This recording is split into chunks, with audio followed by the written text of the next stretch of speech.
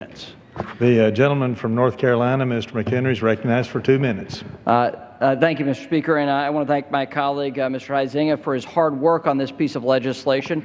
Well-crafted and a very important reform the American people need to understand and appreciate. And what the American people understand is that Washington regulation is preventing them, Americans, from realizing the dream of home ownership.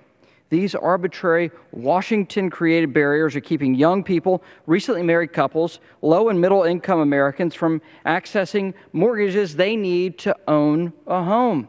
That's wrong. Right now, consumers are bearing the brunt of regulatory overreach under Dodd-Frank.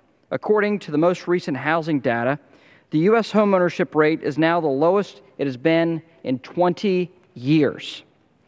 Young homeowners are being hit particularly hard. For example, in my district, in Buncombe County, in Asheville, the number of young homeowners fell to a level not seen since the year 2000. That's unacceptable.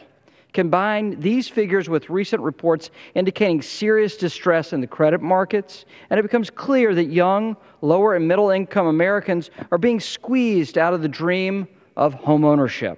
It's important we note that this bill will not do a number of things. Nothing in this bill undoes the Dodd-Frank requirement that lenders ascertain a borrower's ability to pay, nor does the bill in any way change the strict underwriting standards that the CFPB has set for qualified mortgages.